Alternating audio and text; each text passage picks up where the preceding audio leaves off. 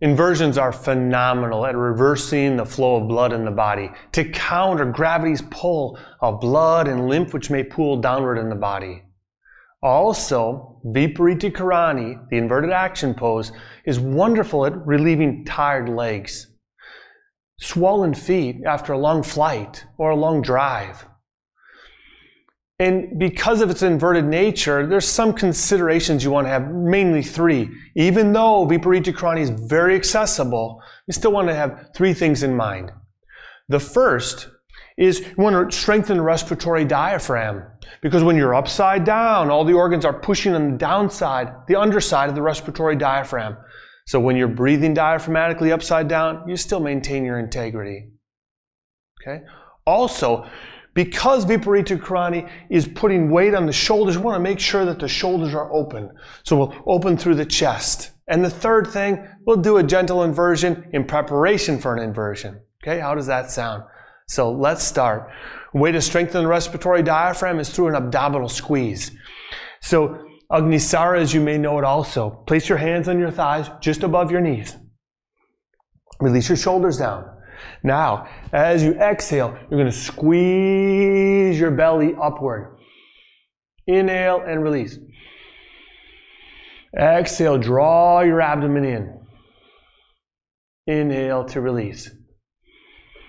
One more. Exhale. And inhale. Super. Then come up. Now, to open your shoulders, interlace your fingers. You're going to draw your shoulder blades back so you stand tall in a mountain pose. With the hands resting on your back, shoulders open, shoulder blades together. So you're building integrity in the muscles between the shoulder blades and a gentle stretch across the shoulders and the chest. While you're doing that, please breathe deeply here in the upper abdomen.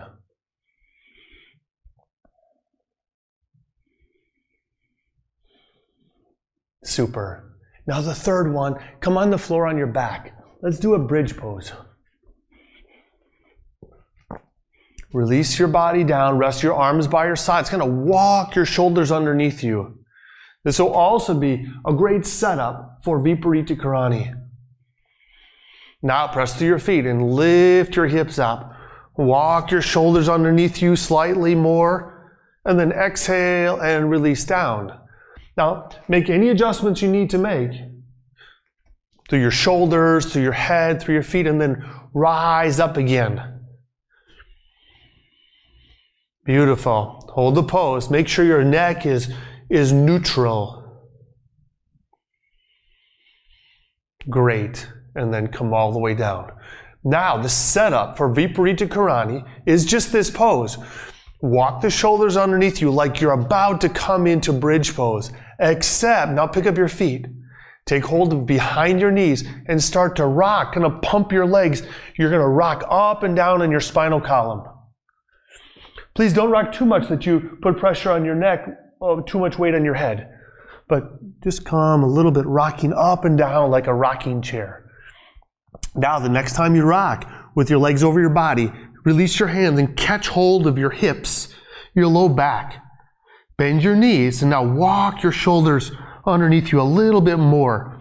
Now the weight of your pelvis is on your hands. Your elbows pressed down for stability. You're breathing deeply. Remember the reason we did Agnisara, to strengthen the respiratory diaphragm. So focus on breathing. Relax your face. Please make sure your neck is neutral too. You could keep your knees bent, or you could extend your legs overhead. Breathe in and breathe out.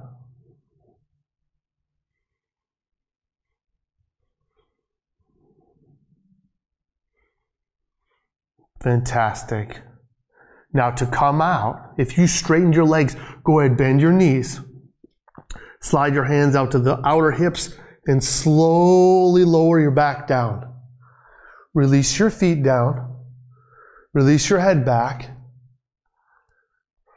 Now, just rest for a moment. Try to sense what the difference is internally. How do you feel How does your heart area feel? How does your head feel? And then just start to windshield wiper your legs.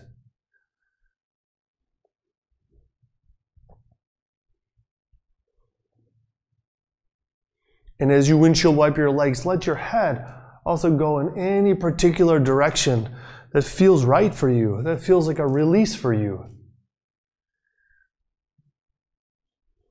Beautiful.